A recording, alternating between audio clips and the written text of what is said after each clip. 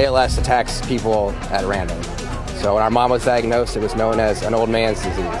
A mission started after a family diagnosis hits the 1 million mark. The celebration for a local team fighting for a cure for ALS.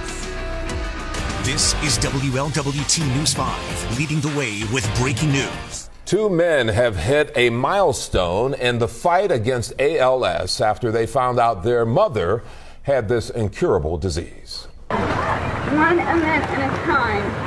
For them to show kids can make a difference. Lori Carey was given a few years to live back in 2000, and her sons launched the Kids4Cure campaign to help other patients. That was 15 years ago, and today Lori was there as they celebrated hitting $1 million raised at the ALS Walk.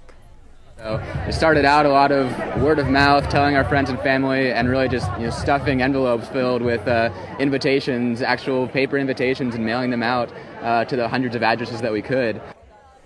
Walk for ALS says it supported more than 400 patients in 55 Ohio counties last year.